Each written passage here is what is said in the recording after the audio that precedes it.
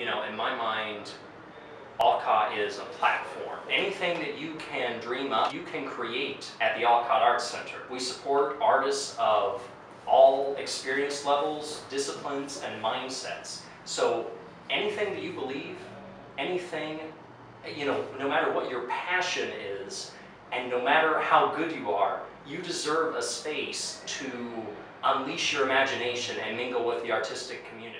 I'm a professional artist. I started my art career right here at Alcott decorating the bulletin board for Mrs. Davis. I started my art career in 1946 in the first grade, and I've been doing art ever since. Alcott has grown from being a stable support in my life, something that I could always go back to, something that I always knew I have an artistic home there. If I ever have an idea, and if I can't do that idea anywhere else, I can do it at Alcott. It's like my second home actually, because if I'm not at home, I'm here, and it's like the best place to be with Chris and with the kids and doing activities and making stuff or painting. It's like my second home. Alcott is an opportunity for a very genuine experience with local artists.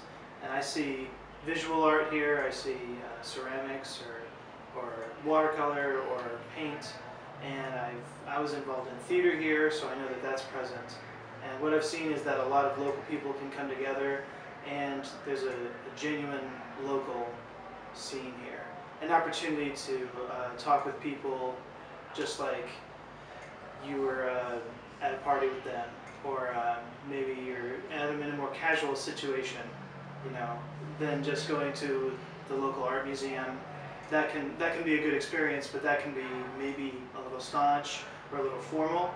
And this place obviously has a lot of history in the building, and this is an opportunity for that history to be present, and then contemporary work to also be present here. I see Alcott, and I think I want Alcott to be there for other people. I want Alcott, you know, I see Alcott as a project now, as something that I just want to share with at least the Kansas City community, if not the world. If Alcott can be a model for other spaces, other places in the world, I think that would be great. That is what Alcott is to me. It is so universally open that Alcott could exist anywhere. There is no place, there is just no place more open than the Alcott Arts Center.